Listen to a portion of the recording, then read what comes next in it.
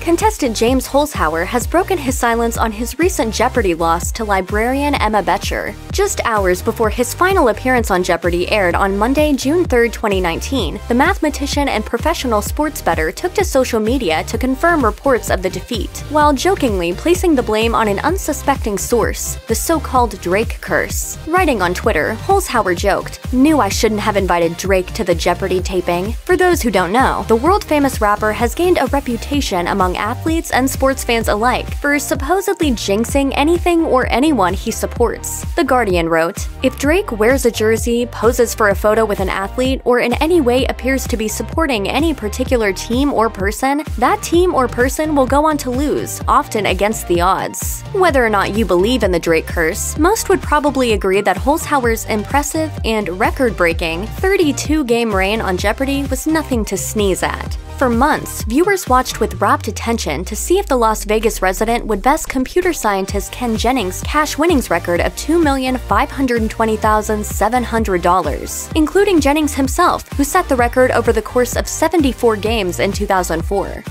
For 15 years, I have thought somebody was going to make a run at this record. What I did not expect is that somebody could make a run at the cash record in like a third the time. However, Holzhauer surprised the world yet again when he ultimately failed to break Jennings' record in his 33rd Jeopardy appearance this week, coming up $58,484 short after a final Jeopardy that saw both Holzhauer and Boettcher, 27, answer the last question correctly. Even host Alex Trebek was left nearly speechless. What a game. Oh my gosh. We're going to say goodbye to James, too. We'll be seeing him again, folks. Take care. So long.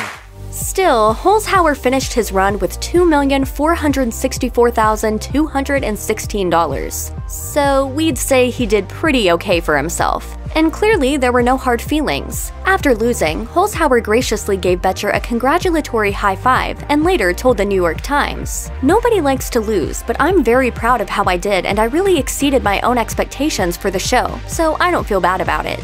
He later tweeted, "Congratulations to Emma on a world-beating performance. There's no greater honor than knowing an opponent had to play a perfect game to defeat me." In addition to thanking his fans for their support, Holzhauer also shared a message for Jennings himself, adding, "To Ken Jennings, you win this round, but if Jeopardy ever gives me 43 second chance games, look out." As for what's next for James Holzhauer, it sounds like he's ready to return home and get back into the gambling game, telling the Action Network, "The public might not have known my name 2 months ago, but all the sportsbook managers in Vegas were already familiar with me. I hope I can still get my bets down." As noted by the New York Times, his triumphant run was actually 6 years in the making, which included learning as much trivia as possible, practicing with a homemade buzzer, repeatedly taking the show's online tryout test, and going on 2 in-person auditions before landing the coveted gig. By then, he naturally had a game plan in mind for the competition, telling The Atlantic in April, "I sketched out what I believed to be my optimal strategy for Jeopardy: play fast, build a stack,